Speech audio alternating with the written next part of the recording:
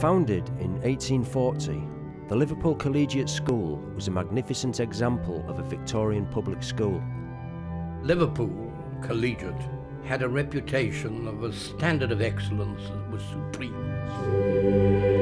120 years later, however, it was closed after a fire swept through the main hall.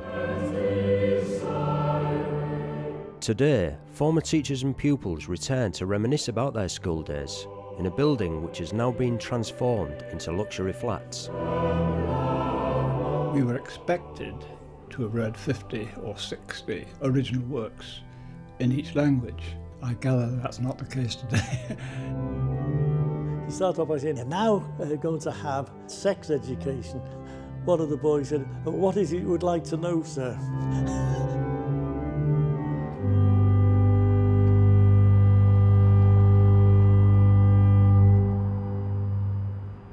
Taffy Jones was there from 1942 to 1951. Well, this takes me back 50-odd years. The school motto, not only in intelligence, but in goodness too. It's hard to describe what a fearful experience it was when you were 11 and a half, arriving in this building.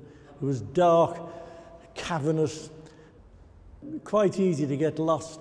You were really quite terrified. But then, of course, you got your mates and you made friends with people. And there were a lot of staff who were terrific teachers, not just academic teaching. You had this terrific feeling for the staff and they for you. A pupil before Taffy's time was William Edward Pobjoy. Well, I went to the Collegiate from 1932, when I was just 11. Grammar schools were fee-paying.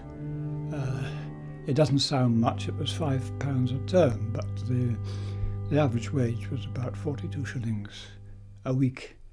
Now, when we wrote essays, the criticism was extremely severe. I had only just started the sixth form course when I was hauled out and asked to read out my essay. I didn't get further than the second word. I was torn to shreds, and so it went on. And each of the staff in each of the subjects insisted that the work should be rigorously planned, and you didn't use one word more than was absolutely necessary. It was a very good discipline. Now, the thing was that we had the time to read very widely. We were expected, before we went to university, to have read 50 or 60 original works in each language. I gather that's not the case today.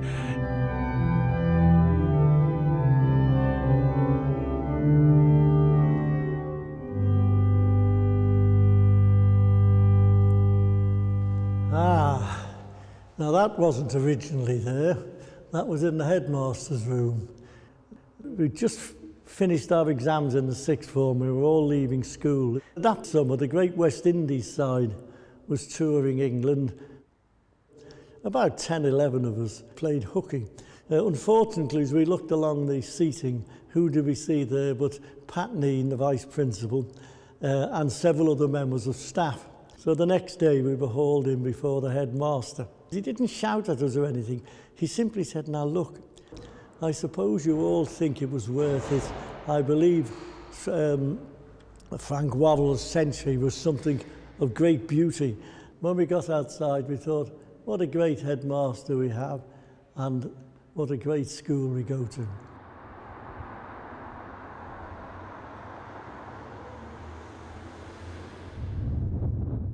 But a secure and privileged existence of both masters and pupils was about to be disrupted.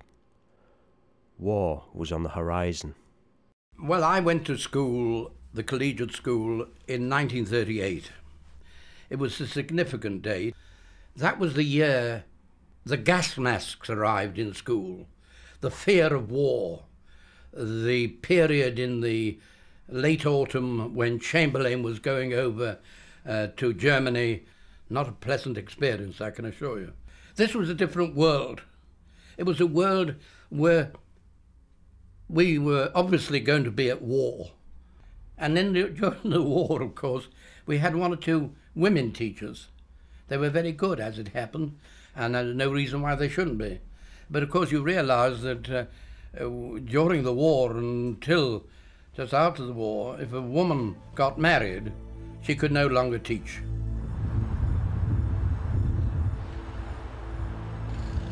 After the war, of course, all these young teachers came back, trailing clouds of glory, as you might say. I always felt that there was a closer, how should we put it, liaison between the boys and these staff that came back from the war, because by and large their attitude had been obviously formed by the war, and it was very difficult to get really upset about a boy turning up 3 minutes late for a lesson when you just come back from a bloody battle somewhere in North Africa or something like that.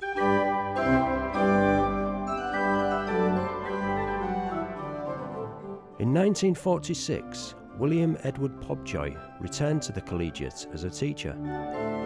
I had a letter from the new headmaster at the Collegiate, Gibbs, and Gibbs wrote to me and asked if I would come along and teach 2 or 3 lessons, as their German master had gone back to Sudetenland. And I went along and stayed for 10 years. As an illustration, I was appointed at a salary of £375 a year with a first-class degree. And one of the bureaucrats in the education office noticed that I had been released from the army rather late in the first term, so my salary was reduced by £5 a year. And then there was a special allowance for a first-class degree in those days of £15 a year, and that was taken away too. There were 80 masters. Most of them had first from Oxford or Cambridge. Discipline on the whole was outstanding. You felt that every day you walked into the school, the door was being opened to knowledge.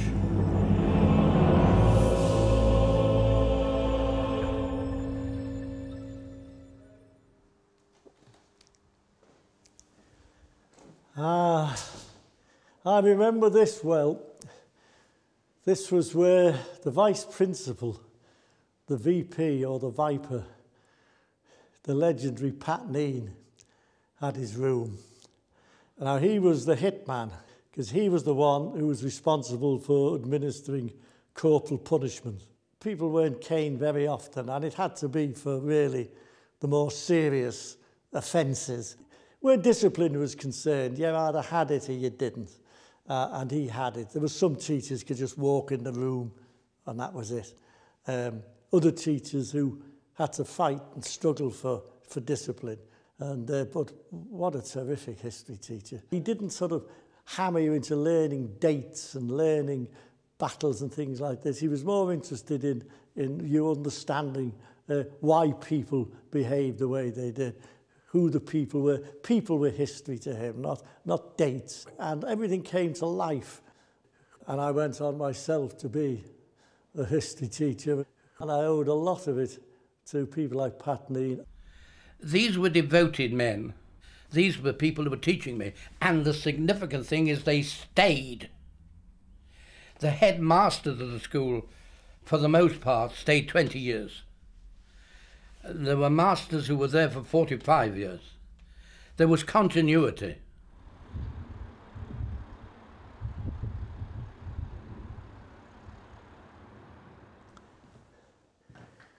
Well, I'm standing where the chemistry lab used to be. Smells and stinks would emanate from it during experiments, and I'm always amazed that people weren't gassed, literally. On the opposite, on the other side, was the biology lab, presided over by a very small teacher called Mr. Yerbury, a brilliant teacher. Nobody could imagine Yerbury actually teaching about sex education.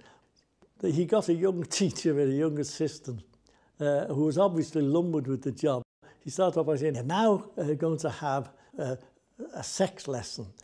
One of the boys said, "What is it you would like to know, sir?" And it threw him completely off his stride and he went red, and I think he felt that probably all of us sitting there did know more about it than him.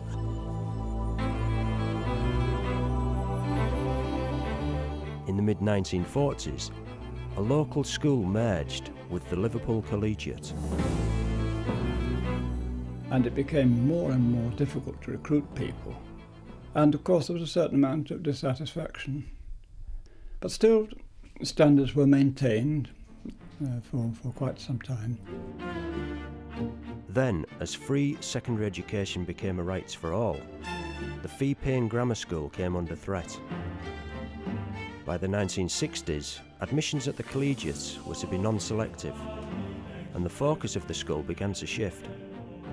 It was declining through no fault of its own, but by a maverick local authority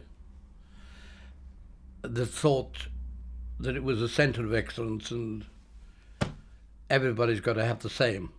If you have boys and girls who are not in the top flight of ability, you have to temper the wind to the shorn lamb. On the other hand, the inspector would come in and say that you are expecting too little of them, you see, so you're not going to win. By 1973, the Liverpool Collegiate had been made a comprehensive, and the ethos of the school changed. I stopped outside the Collegiate and I walked into the office, and there was a sort of young lady who seemed very nervous, and then she closed the door and she locked it. I said, "You have to lock it? It's for the kids inside. If they saw the door open, they'd come in here and they'd throw everything around." I thought, what's going on here? By this time, the school had only 300 pupils, a huge difference from the 1,100 that used to be under its roof.